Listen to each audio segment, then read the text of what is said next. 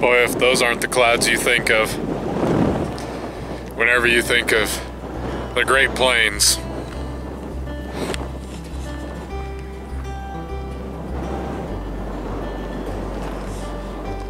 Hello, Mr. Dove. This goes forever, doesn't it? Like, that really is the picturesque cloud cover that you think of. Alrighty, what is up, guys? Welcome back to the project. I am here yet again at the hill with another 1911 video. In fact, it's going to be kind of a continuation of the previous 1911 video in the fact that I have another Girsan 1911. I still don't know how to say it yet. This is the MC 1911C. What's weird about this one is that it's a 4.4 inch barrel, and I apologize, it's insanely windy out. It's always insanely windy out. It's something you gotta live with out here. I apologize, guys, it's just gonna be one of those days for wind. Again, this is a 4.4 inch barrel, so it's very bizarre. It's not a standardized compact size. It's not the 4.2, it's not the 4-inch model. It is 4.4 inches of barrel. Which I measured it with all my other 1911s, and it doesn't fit any of them. So, still very cool. Does come with the 8-round. I think these either ACT or Metgar mags, not sure. Again, Picatinny rail, ambi safety. Mag release is still only on the driver's side, but that's okay because I'm used to that, and I just hit it with my index finger, my middle finger actually. Sorry. So we're gonna shoot it today. This one does not have a mount for optics. It is not optics ready. It just has Novak styled sights, which I love. They are mounted all the way rearward, which is why I got this model, and I'm just going to shoot it a little bit. Again, the same thing, the checkering on the front strap here seems a little soft and squishy, doesn't really grab anything, doesn't do anything for me. But I am just going to take my first shots with it here on camera. If you guys didn't watch the video on the MC 1911 ST, whatever the 5-inch model was that I did with the optics ready package, you might want to watch it. I don't know, that video had a lot of hiccups, so I hope this is going to be a little less kerfuffled. If not, that's how it goes, right? Like, this is why we do it, this is how we learn. So I'm going to put my ears back on since I took them off, and I'm going to do some shooting. You guys are going to see the first rounds on camera. We're just doing some factory ammo first. I don't really feel like firing anything fancy to start off with. Right, the boat there. And we will just fire right here at about 14 yards. It chambered it. Let's just hope it doesn't go full auto like the other one did. First shot, I broke the big plate.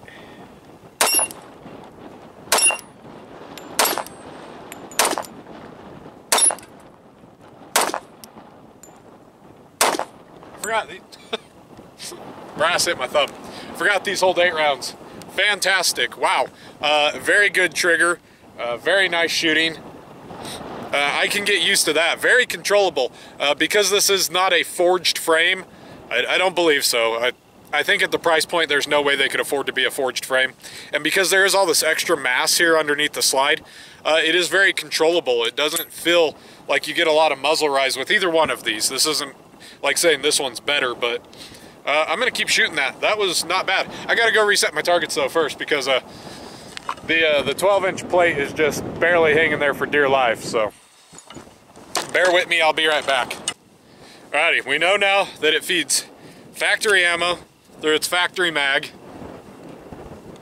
I'm gonna swap over to a mil-spec mag because, again, if you didn't watch that first video, we had some problems where it didn't seem like the full-size model there liked the aftermarket mags. Well, mil-spec factory mags, but didn't seem to like them. So I'm going to move on to this magazine, see how she does, and I will film ye from the front, because why the hell not, right?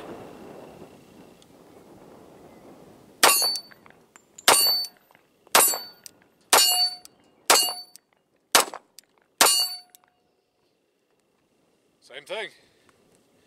Does seem to be giving me some issues there. Factory mag did not want to keep it locked back. And now we've got a serious jam there. Who knows? May not work with factory mags, which would be kind of weird. There you go. Maybe don't use these mags. Or maybe, if you're me, not only use these mags, now put them in there with semi-wad cutters, because if you don't know, you're gonna know now.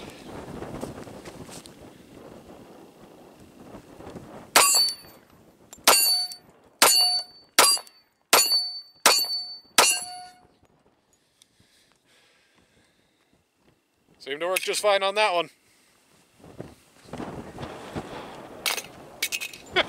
Into the dirt witchy. Alright. I got another 8-rounder. Let's keep going. I have to test these out, see if I want to review them. So I figured,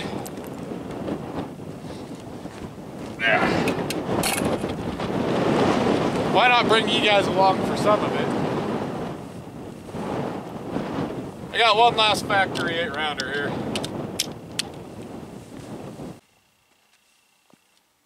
Alright. Woo. Slide release again, not ambi.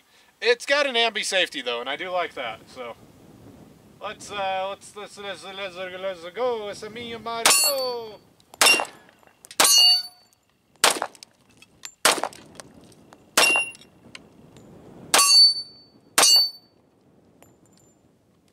Woo. There you go. I like how this shoots. I think I'm gonna load one more magazine, kind of hot rod it a bit, and that'll probably do it for this gun. But I like this one a lot better. It's leaking all the juices out of it that I got smarter too, and I actually disassembled both of these and just scrubbed the shite out of them. But let me reload here. It's not bad. Yeah, this one's going quite a bit better than the first one. It's had some hiccups. You always do. Well, not always. I got really spoiled here recently with some really good guns, but I mean, I'm not opposed to hiccups. They're not deal breakers. Sometimes some guns do need a break-in period. That's okay. I'm gonna reload here. I'm gonna kind of go a little bit faster on this one. I really enjoy this gun. This one seems very tight.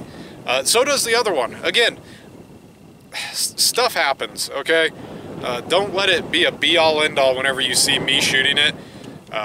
I'm just showing you the footage, man. I don't want to edit anything. I don't want to cut anything out. So what you see is what you get.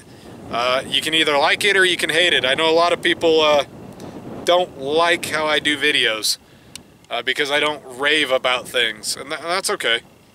I'm just here to show you the footage as it happens, whether it's good or bad. If I see something I don't like, I say it. Like this. There's still the little casting mark on the back of the magazine here. But that's okay, because that is not the fault of EAA Corporation or Girsan. That's Actor, Metgar, whoever makes these. Alright. Factory ammunition here. 8-round Magadoodle. Let's back up here. I don't mind these safeties. They're relatively positive. Not my favorite, but they work. Look at that. I did a brass check after I said I don't need a brass check.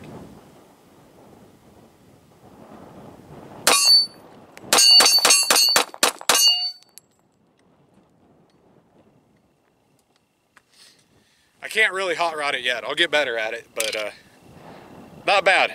Not bad for a first video for this guy. Sorry about the wind noise, is what it is. Thank you guys so much for being here. If you would like to see more on these two 1911s, leave a comment below, leave a like. I don't care. I'm probably going to film a little bit more with them, and then they may move.